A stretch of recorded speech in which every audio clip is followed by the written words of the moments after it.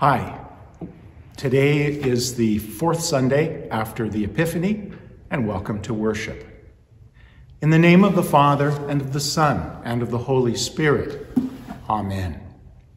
If we say we have no sin, we deceive ourselves, and the truth is not in us.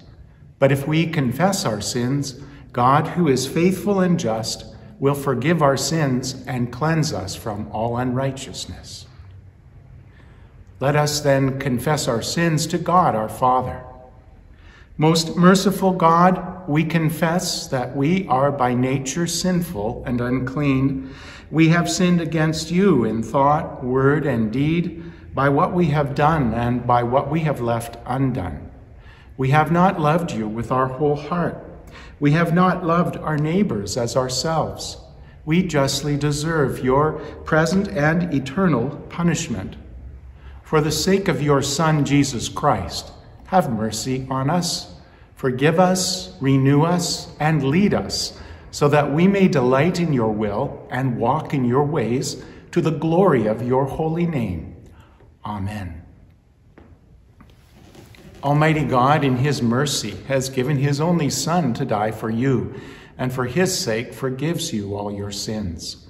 As a called and ordained servant of Christ, and by his authority, I therefore forgive you your sins in the name of the Father, and of the Son, and of the Holy Spirit. Amen.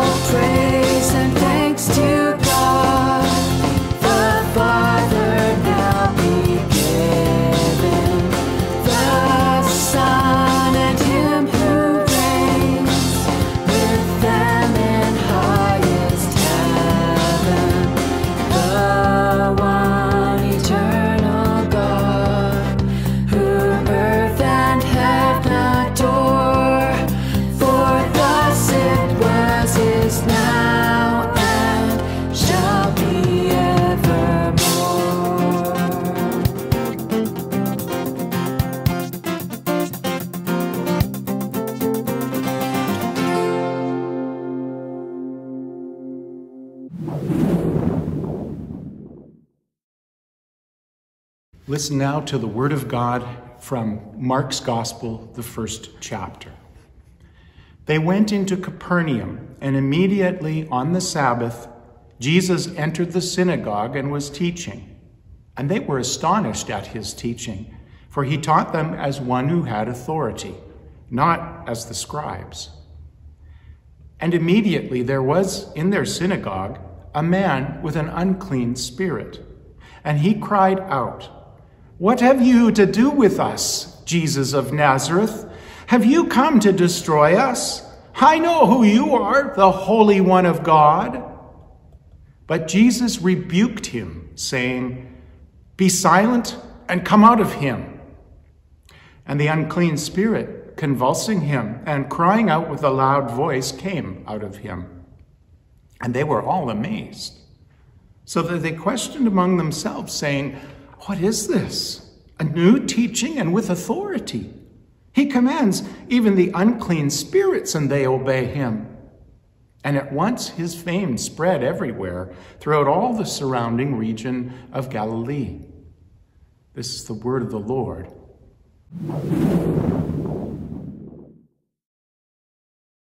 Grace, mercy, and peace be to you from God our Father and from our Lord and Savior Jesus Christ. Amen. After his inaugural baptism and his arduous testing in the desert, Jesus began to preach in Galilee. His message echoed John the Baptizer's, but with a difference. The time is fulfilled, and the kingdom of God is at hand. Repent and believe the gospel. It was as if Jesus said, "The things that John told you to prepare for are now here with me. Listen to me and believe in me instead of the things that you have believed in until now. I am here to be your king." Jesus' words imply that there was a sort of other kingdom at work in this world, one that he came to overthrow. Today's reading from Mark chapter 1 confirms this. For arriving in Capernaum, a Galilean town on the north shore of the Sea of Galilee, with his first four disciples, Peter, James, Andrew, and John, Jesus entered the synagogue for Sabbath worship. He was invited to teach during the service, and he accepted the invitation, and he made an immediate impression. Actually, maybe impression hardly catches the intensity of the response of those who heard Jesus teach. They were thunderstruck or gobsmacked by his words. Jesus taught so differently from the typical synagogue instruction of that time. Rabbinic sermons usually amounted to summaries of the various opinions expressed by past rabbis on the interpretation of the scripture read that day. But Jesus spoke with the authority of the one whose spirit inspired the scripture writers themselves. He would say, "You have heard that it was said, but I tell you this." And the worshippers of Capernaum were amazed. But one poor man among them found himself infuriated by Jesus' presence in the synagogue. He was under the power of an unclean spirit that co-opted his voice to confront Jesus. "What have you to do with us, Jesus of Nazareth? Have you come to destroy us? I know who you are, the Holy One of God." The divine authority of Jesus' words provoked this spirit and drew it out of hiding to challenge Jesus. This fallen creature addressed Jesus by name and revealed his identity to make itself appear his superior. It considered Jesus an intruder there in the synagogue and a threat to its domain. So it spoke not to honor him, but rather to intimidate him and to distract people from recalling his remarkable teaching. But its ploy failed marvelously. Jesus rebuked the unclean spirit.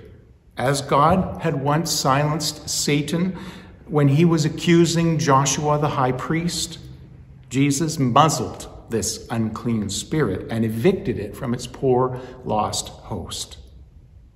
It yelped in protest. It shook the man with a convulsion, but finally it obeyed Jesus. After all, the true king had spoken. The Capernaum congregation was even more amazed by this display, and soon news of Jesus' authoritative teaching spread all over Galilee.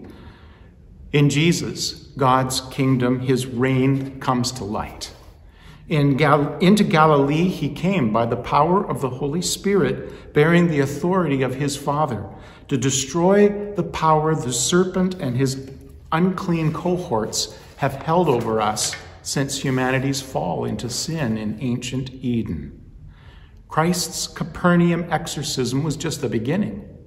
His miraculous works, the healings, the forgiving of sins, the feeding of huge crowds, and the stilling of a violent storm all show us that this kingdom or reign of God brought by Jesus aims at nothing less than the complete renewal of God's creation.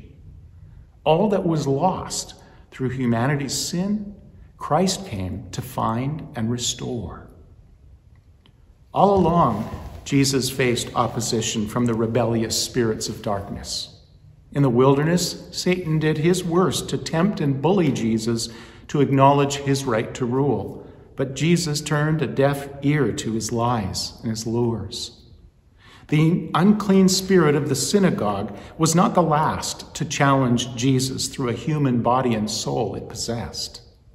But in each case, those spirits found that the sword of the Lord's holy word was too sharp and too strong for them to resist.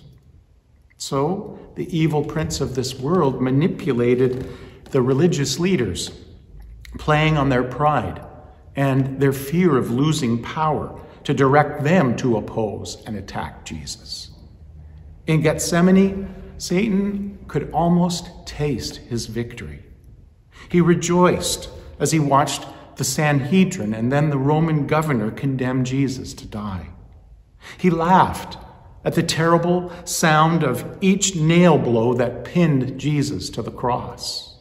He gloated over the Lord's dead body, and perhaps he even mocked him by mimicking the words of that exorcised unclean spirit. "What have you to do with us, Jesus of Nazareth? Have you come to destroy us? I know who you are, the Holy One of God." But those were Satan's last laughs that dark afternoon at Golgotha. By the third day, he realized that his kingdom had come undone. Christ's four-word resurrection sermon spelled the end of Satan's rule over sinful humanity and fallen creation. Peace be with you. It means that Jesus' death has forever atoned for the sins of all people. For us, he drank the whole cup of God's righteous anger at human sin. All human justice in history is erased by Christ's holy sacrifice. There is a balm in Gilead. Through Jesus, we sinners can stand before God forgiven and reconciled to him. And by faith in him and in his gospel, we do just that. Jesus has broken the chains of guilt and condemnation that bound us as slaves to sin, death, and Satan. In answer to the question of that unclean spirit in the synagogue, yes, Jesus did come to destroy you, and he has conquered you, and when he returns to this world, your time will be finished forever. So we live in the last days of Satan and his unclean army. He knows it. That's why he works so hard to fill this world with lies, inspiring people to selfish, immoral, and violent deeds.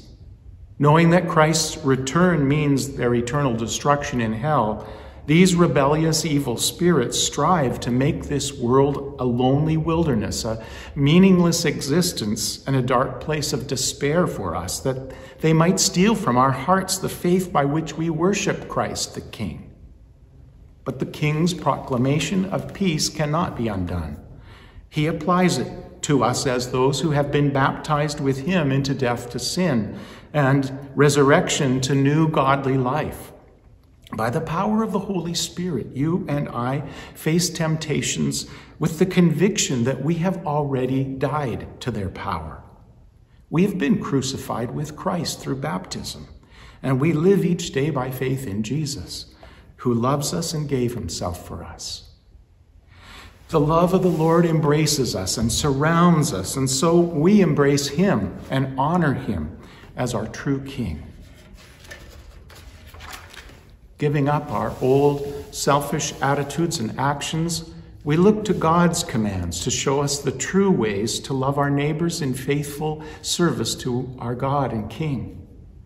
We are led by the Holy Spirit, who through God's law shows us our sin and forgives us through the preaching of Jesus' death and resurrection.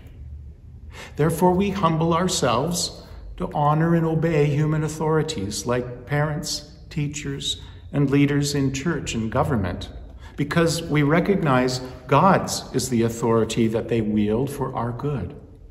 Instead of harboring anger against people who have hurt us, we go to them with forgiving hearts to gently speak with them in hopes of being reconciled. We spurn our culture's immoral attitudes towards sexuality, and we pray to the Lord to help spouses to remain faithful to each other, that families would remain intact.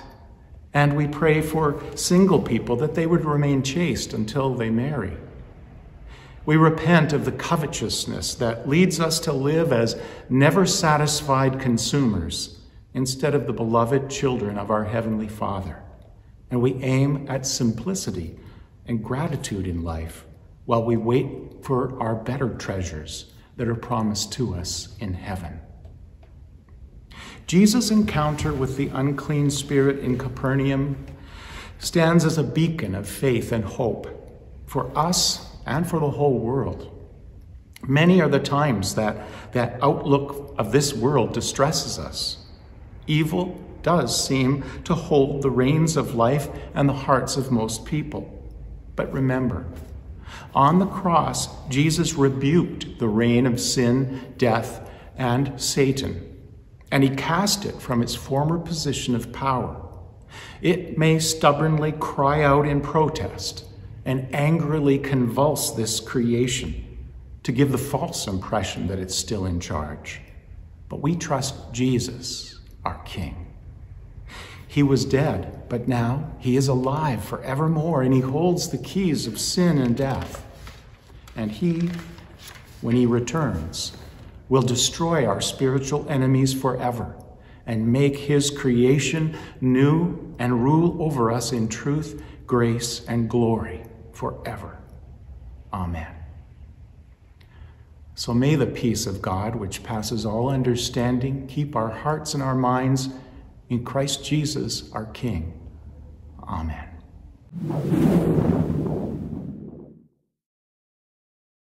Let us confess our faith.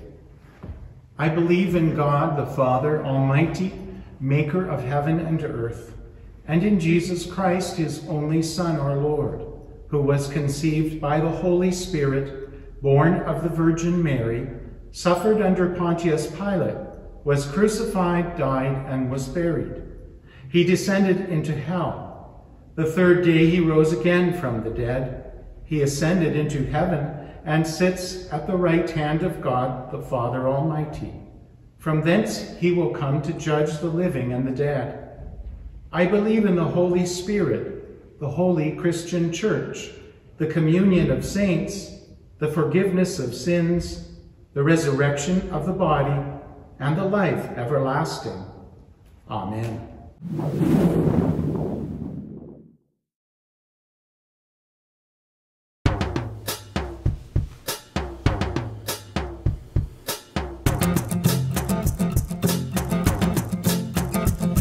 The people that in darkness at a glorious light have seen, the light has shined on them who long in shades of death have been, in shades of death have been.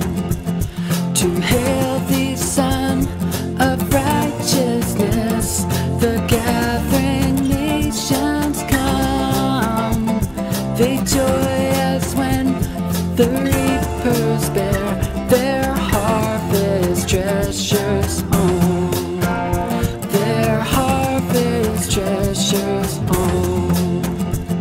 To us a child of hope is born, to us a son is given, and on his shoulder ever rests all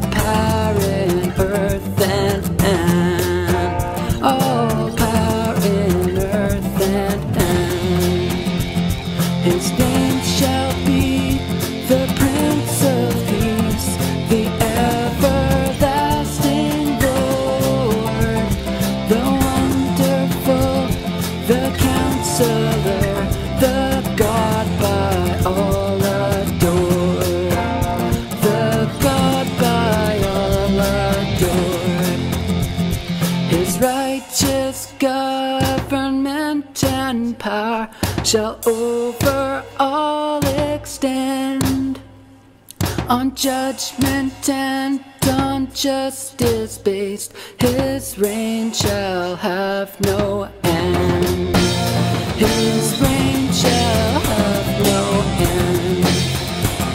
Lord Jesus, reign in us, we pray, and make us thine alone, who with the Father ever are, and Holy Spirit one, and Holy Spirit one.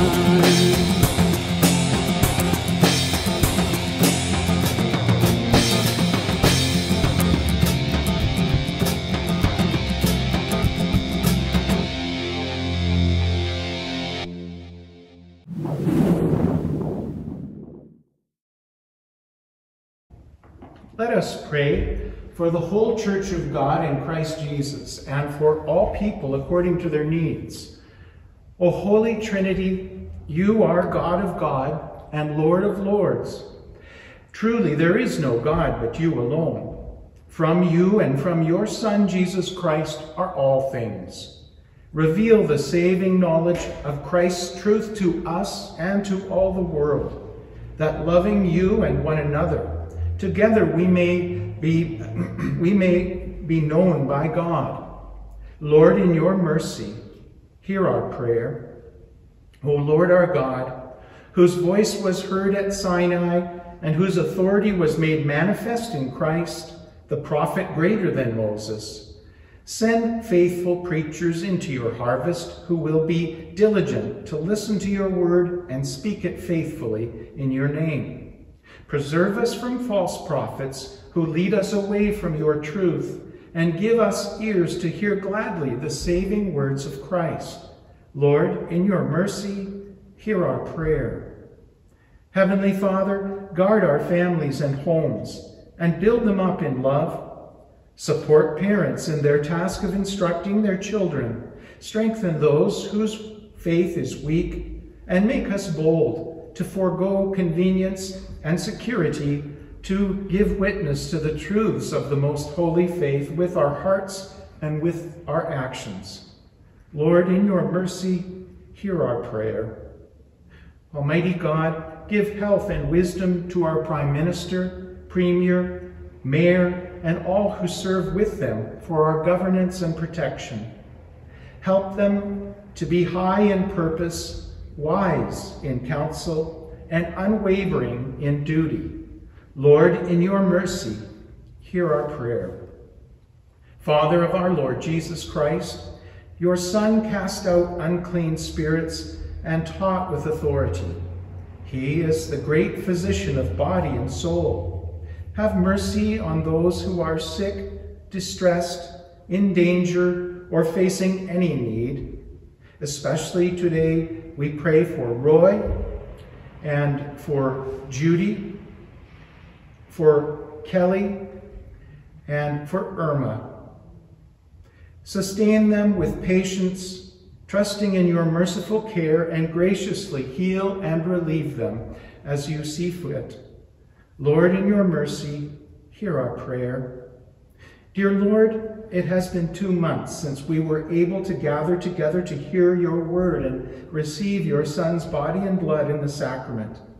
Give wisdom to those in authority over us to see the importance of public worship even in a pandemic.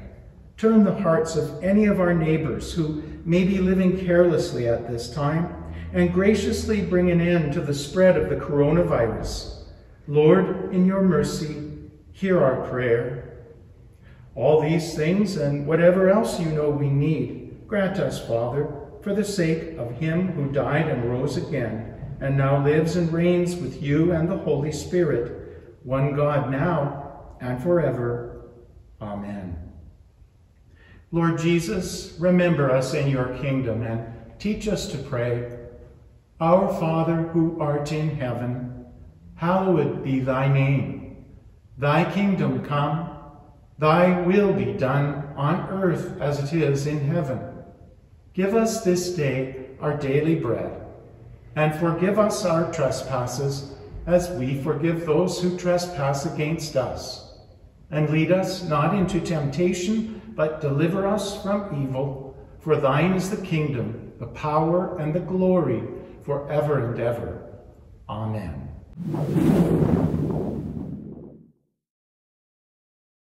Receive the blessing of the Lord. The Lord bless you and keep you. The Lord make his face shine upon you and be gracious to you. The Lord look upon you with favor and give you peace. Amen. Rejoice that the Lord Jesus is your King, and thank you for being with us to worship him today. We invite you, if you've just joined us on this Sunday or recently, if you haven't already subscribed to our service, just push the red rectangle that says subscribe on it. You can also press the bell, which will give you notifications of our services as soon as they come online. God bless you this week. We look forward to sharing God's word with you again next time.